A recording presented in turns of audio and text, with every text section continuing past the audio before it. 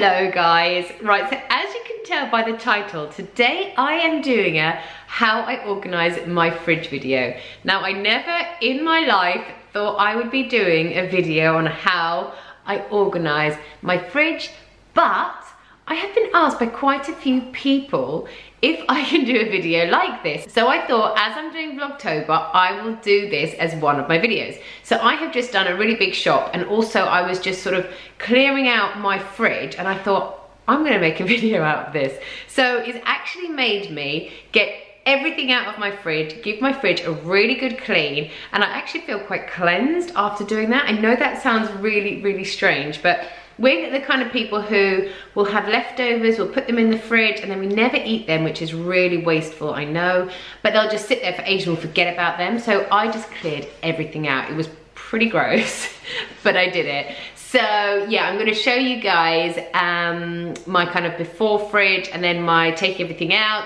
and now I'm gonna show you where I have put everything and how I organize my fridge, basically. So we have got a fridge. It is a 70-30 fridge, so 70% of it is a fridge, 30% is a freezer.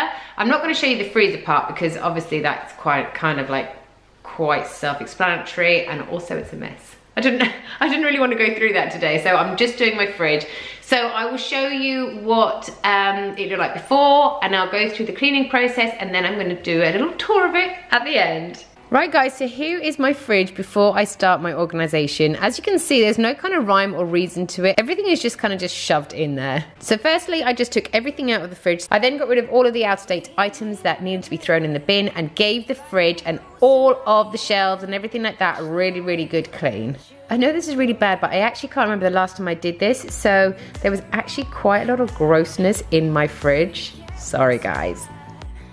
Once I'd given all the shelves and drawers a good clean, I then put them back in and started repacking my fridge, but in a much more organized way.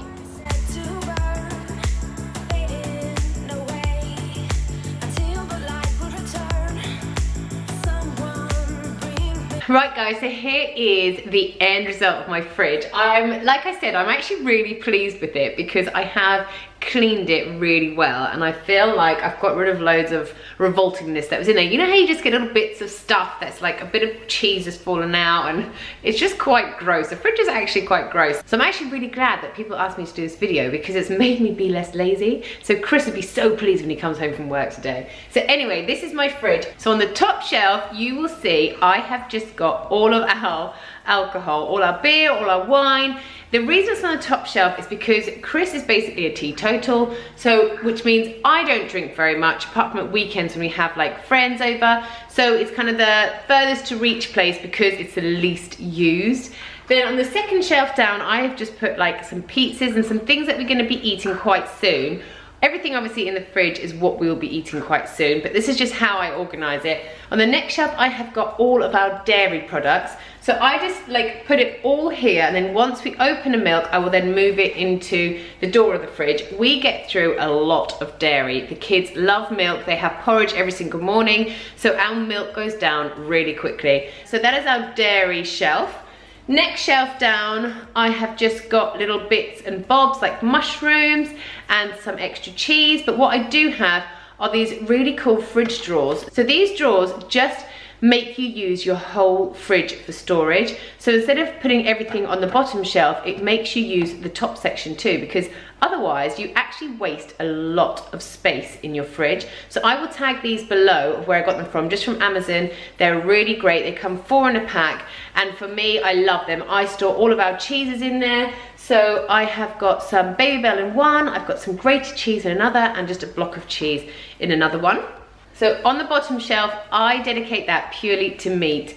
Now, meat kind of freaks me out a bit sometimes, so I get worried that the juices will kind of come out and then drip down the back and go onto the next shelf and just contaminate everything. So if I put it on the bottom shelf, still in kind of like a carrier bag, my head's okay with that. And then, yeah, that's also something that we use really quite quickly. Otherwise, I freeze it if we're not going to use it in the next couple of days. So in this bottom drawer, I put all of our salad things. I put all the older stuff on the left-hand side and all the newer stuff on the right-hand side. So everyone in our family knows to go to the left-hand side first if they want anything. Lulu's going absolutely mad. In the door of our fridge, I've got all of our sauces, our milk, all of our kind of mustards and jams and curry pastes, and obviously a little gin. Random, I know. But yeah, that's what I kind of put in there. All the things that we use quite often, so when you open up the door of the fridge, they're really easily accessible. So yeah, basically that is my fridge in a nutshell. So yeah, I hope you guys enjoyed this video. I know it might seem quite strange to a lot of you who usually get my little notifications, but this was requested and I hope it's helped.